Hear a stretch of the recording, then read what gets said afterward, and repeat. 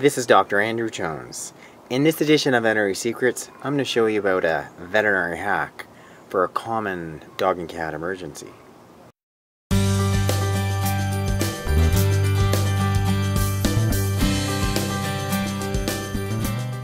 Hi you guys, welcome again to my channel. This is Dr. Jones. I'm once again out in my backyard. If you're kind of quiet, you can sort of hear a variety of noises. There has been some hummingbirds zooming by. They're pretty excited now that I've just changed their food.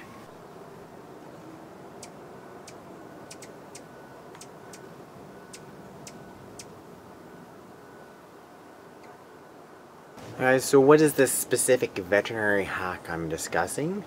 Well, in particular, one of the most common reasons you as a dog or cat owner need to perform some type of first aid on your pet is for a cut or a laceration. I gave Lewis a stuffy to make him feel better. He hates being in camera. Good boy, Lewis. So example would be your dog or your cat has lacerated the pad.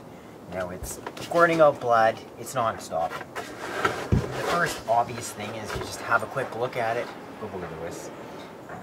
See if there's anything in there. Secondly, you need to put something on there to first cover it to stop the flow of the bleeding and apply some pressure.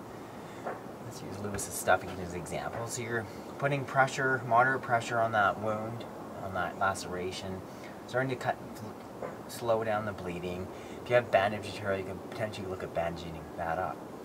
But in particular, these pad wounds, they bleed a lot, and they can be really difficult to stop the bleeding.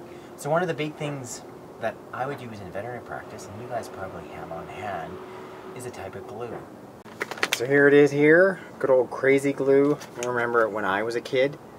That's a long time ago. So it's, you know, a synthetic glue, but its one really impressive property is one, it bonds immediately, quite quickly. Two, there isn't a whole lot of tissue reaction from it. So it's something, especially when I first started in veterinary practice, we used it a lot. A whole variety of different wounds. Sometimes they were small, or sometimes we needed to stop the bleeding immediately. We didn't have either time to give anesthesia. We would use crazy glue or drop it on the edges, the skin edges, and hold them together. So as an example here with Lewis, hopefully you can see it, it's just a matter of opening up that wound. If we're looking at, this pad laceration, the bleeding's not stopping, just have it on hand, have it in your house, part of your first aid kit.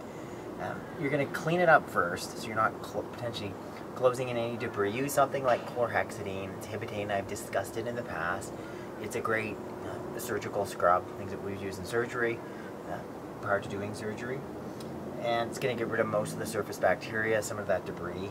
But 2 or 3 drops on. I don't want to put it on, Lewis, because as you know, the glue works really well.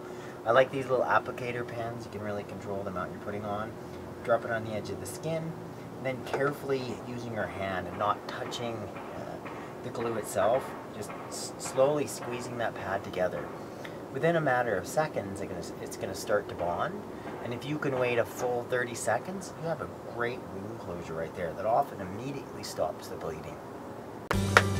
So thanks you guys for watching this edition of Veterinary Secrets. First, if you've yet to do so, first I encourage you to get some crazy glue. Second, if you've yet to do so, I want you to go ahead, click that link in the box above. You can subscribe to my channel. And after that, you can go ahead, click that link in the box below. I continue my free books and videos on how to heal your pets at home with my top natural remedies.